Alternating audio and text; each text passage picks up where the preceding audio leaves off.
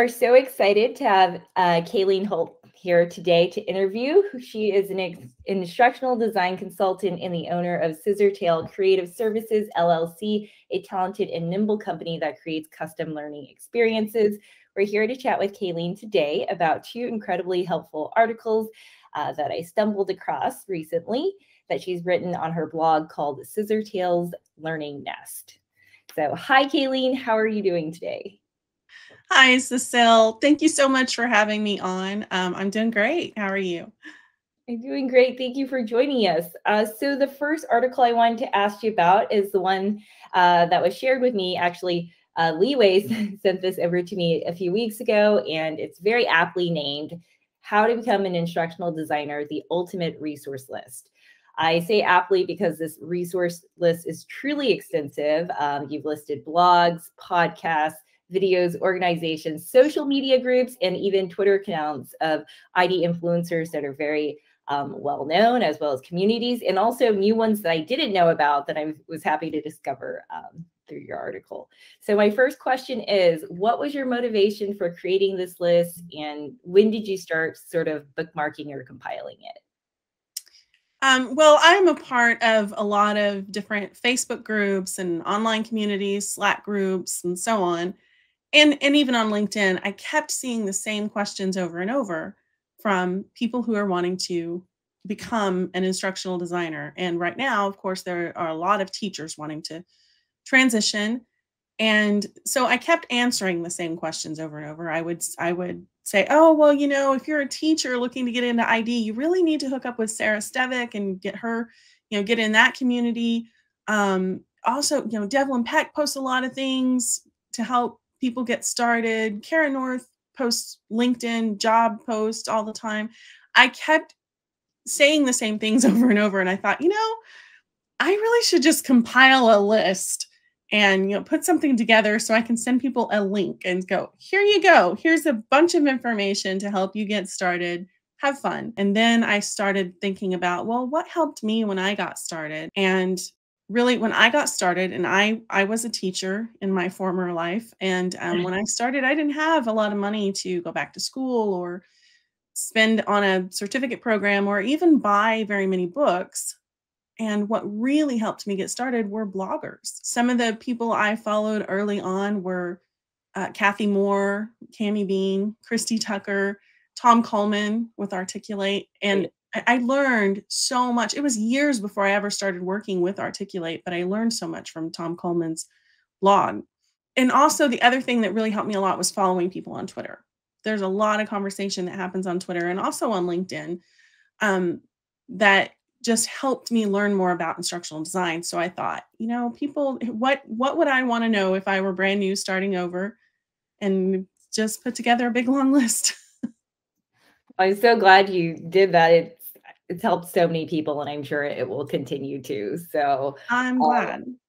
Awesome. And that makes a lot of sense. I definitely noticed some of the same patterns that you have, which is since the pandemic, a lot of teachers have been wanting to move over into instructional design, and they're kind of like, where do I get started?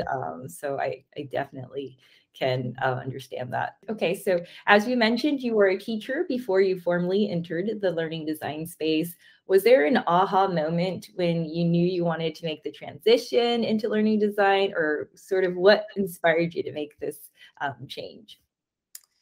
Well, I don't know that it was a moment so much as maybe a series of moments. But when I started teaching years ago, back when I was young and starry-eyed and very idealistic, I thought about some of the teachers that I had had in school who you could tell kind of checked out a long time ago.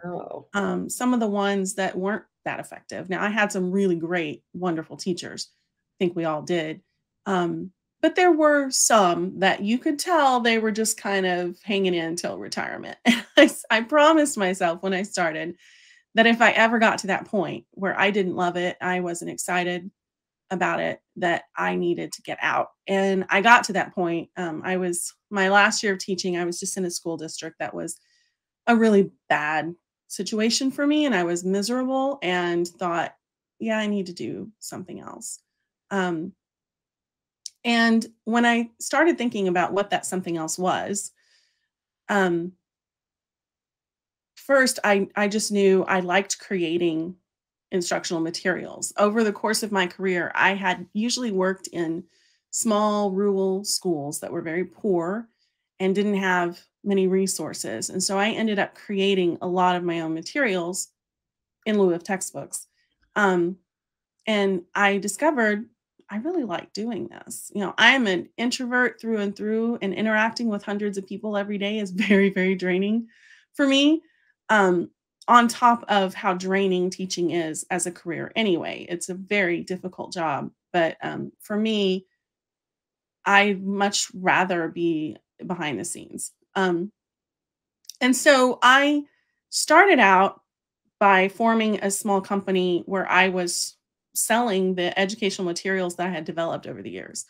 I had these multimedia things. I would go to language teachers conferences and sell my CDs. I didn't make very much money at that. So I got to a point after a couple of years, I thought, I really need a steady job. And so along the line of, like when I was trying to come up with what to put on my business cards, I thought, what is my title other than, company owner? What am I doing? Well, I'm designing instructions. So maybe that makes me an instructional designer. And then I Googled it to see what that meant, and was surprised to find out that's a real job. Hey. And I started looking into what instructional designers do and what skills they need and all of that. And I thought, you know what, that would be a really good fit for me. That's what I love to do and I'm good at. And so when I started looking for a real job, I looked for instructional design jobs, and I was very blessed and fortunate to land a job as a junior instructional designer with a company that did a lot of government contract work. So I worked with a ton of government agencies, as well as some private corporations and some nonprofit organizations. And I learned a lot. Now, I say I was blessed and fortunate because one of the people who conducted my interview was a former teacher. And so she really helped me land the job, honestly, because she was there translating for me. I had done some Googling. I knew what ADDIE was, and I knew, some of the other terms, but not everything. And one of the other interviewers was kind of trying to stump me, I think, sometimes. And he had asked me these questions, and she would just lean over and tell me, he asked, tell me about how you use Gagne's 9 events of instruction. And, my deer in headlights look, and she's leaning over going, that's like Madeline Hunter. And I was like, oh, so he wants to know what kind of lesson plan model I use. Okay, well, this is what I do. And got the job and learned a lot, had some great mentors along the way. That's awesome. I'm just like still taking in everything you said. But first, like awesome that you made that promise to yourself and really to students in the future generations, right? To make sure that, when you reach a point that it's time to check out, that you're not just hanging on there. You're doing what's best, really for the students as well as yourself. And I think, right. Wow, if like more teachers hear that message, they can feel like, okay, because I think it's probably a really big change. I can't imagine, since I was not a classroom teacher, but what it's like to kind of like put that behind you and move forward with what you learned, but to really transition in a different role.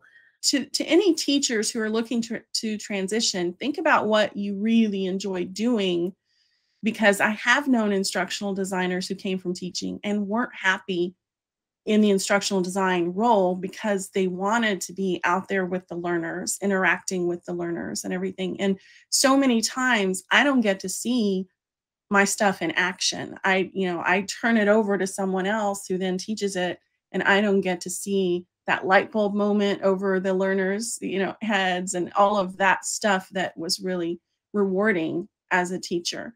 Now, there are plenty of opportunities in L&D for both kinds of people, whether you want to be behind the scenes or whether you want to be there in the classroom engaging with learners. You can do it. In fact, some instructional design positions do it all. So really look at what is it do you like to do and find the role that best fits that. Thank you so much for sharing also like how you got started and what that interview was like. I think it could be very daunting, and I know that there are sometimes biases against teachers when they're starting to transition, but I've also heard the other side where, oh no, they're preferred. So I'm not sure. Did you feel like there was one way more, you saw one way more than the other?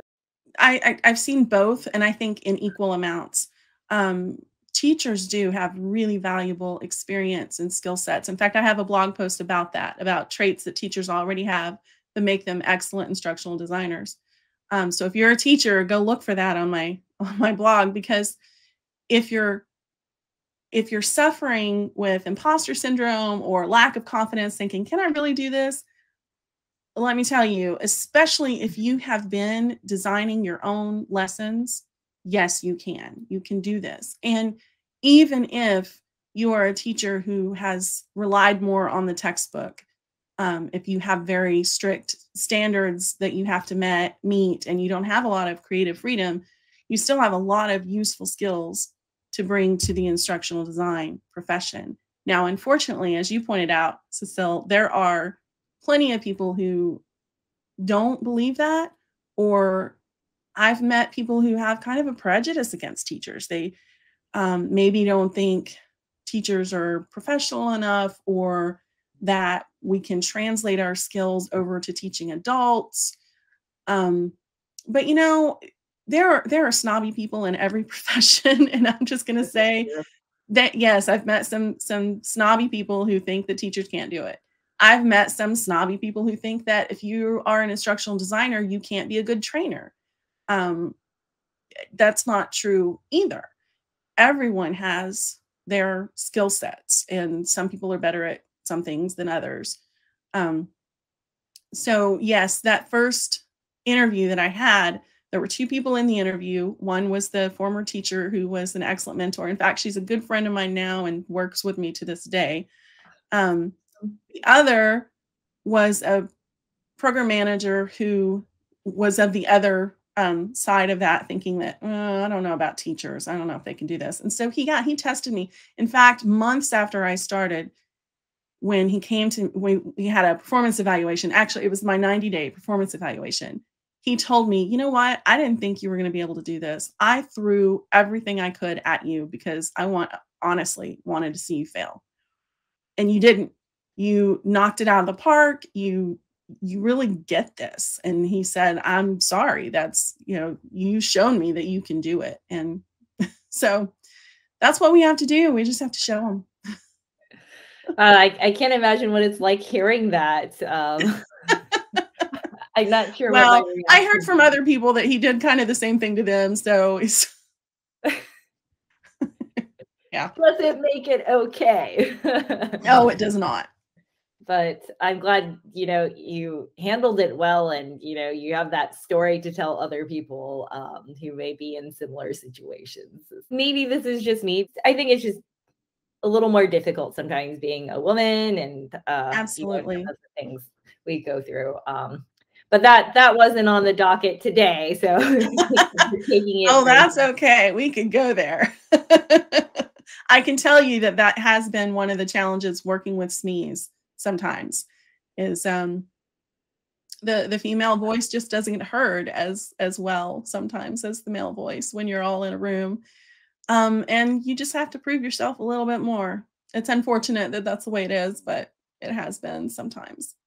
It's something we're kind of learning how to like navigate, and hopefully addressing more and more. And that's one thing, in especially meetings where I'm just getting to meet the SMEs. I used to just, hi, I'm Kayleen, I'm an instructional designer, I'm here to help, blah, blah, blah. But now when I introduce myself, I have to remember, okay, I'm Kayleen. I have, 25 plus years of experience in education and instructional design. I have a master's degree in instructional technology, and go on, in educational technology. And, really let them know I'm an expert at what I do. And then kind of talk about the roles, that recognizing that they're the expert in the content, and I'm not there trying to be that expert. I'm there to help them teach their content in the best way possible. And that's my expertise. And, just talking about how we work together. And I found that that really helps start that relationship off better, because so many times they will, whether it's men or women, so many times the subject matter expert will just assume that they're the boss and you're going to do what they say, and don't really understand how the two roles work well together. Yeah, definitely that can be the case sometimes. So let me ask you a little bit about your other article. This one was my favorite. It was how to get instructional design experience to build your portfolio. I wish I had read this in 2017 when I graduated, because I was really scratching my head, like trying to put myself out there, but not in a way that was meaningful, especially if someone didn't know what an instructional designer was. So I loved this article. You highlight this very profound struggle between getting your first ID job and gaining the experience to get that job. Do you mind kind of explaining this challenge in your own words? Well, so many entry-level job postings will say minimum 1 year experience, or minimum 3 years of experience, or 5 years of experience. It's like they don't understand what entry level means. And so I've seen that from instructional designers over and over and over, this frustration that how am I supposed to land one of these jobs when they all say they want experience? And here's what I have to say about that. First of all, understand that the people who put together job postings, job descriptions, are not always the same people who are hiring, not always the same people who need someone on their team. And also, a lot of the time, the job descriptions aren't carefully crafted and thought out. They're pulled together, copy and paste jobs from different things, or it's a committee that gets together and says, what is our ideal candidate? What would they be like? And they come up with this unicorn that no one could possibly be like. So my advice is, don't self-select yourself out of a job. Don't look at the job posting and go, oh, well, I don't have all that, so I can't apply. Obviously, if it's for like a senior level position in your junior level, no, don't apply for that. But if it's a position that pretty well fits most of your skills and qualifications, and you can look at that and go, yeah, I think I could do that, apply for it. Explain in the cover letter how you are qualified for it. Don't let their laundry list of unicorn qualifications keep you from applying. But yeah, the article was about, how to get some experience to put into your portfolio. Now, when I started, I didn't have a portfolio. I wasn't asked for a portfolio, so I got lucky. But now I think more and more jobs want you to have that. And I'll be honest, when I was at that job where I had worked my way up to senior instructional designer and project manager, and I was helping with the hiring decisions. And when I was on the other side of that interview desk, portfolios mattered. Like if someone sent me a resume and they had a link to a portfolio in there, that always got my attention more than ones that didn't. And if the portfolio looked really good, yeah, absolutely, I want to talk to you and I want to get you on my team. So it matters. And so if you haven't had a real job yet in learning and development, but you need to put together a portfolio, if you did one in your graduate program, great, you can use that. If not, or even if you did, you can add to it. Look for ways, look for a problem you can solve at your current organization, at your church or some other organization you're in. You look for those volunteer opportunities. I listed some of those in that post, but also if you have a local community organization that you love and want to help, contact somebody there and say, hey, do you have any training needs? Is there anything there I can help you with? Do you need an e-learning course, a manual developed, anything else?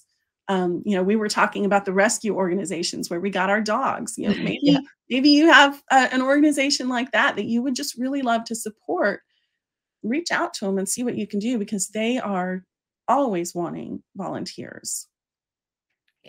And So some of these places that you listed on your blog are really helpful because it seems like they're specifically geared towards like instructional design help, which is good because you don't have to necessarily explain what it is if there's not Right. already a value there. But have you also tried going to like other places like you kind of talked about the animal rescue? If there's a place that's like less familiar with what instructional designers do you kind of have any pointers for like how to introduce yourself and like what those services might look like? Yeah, it can be tricky because if you tell someone you're an instructional designer, a lot of the time you get a blank stare. They have no idea what that means.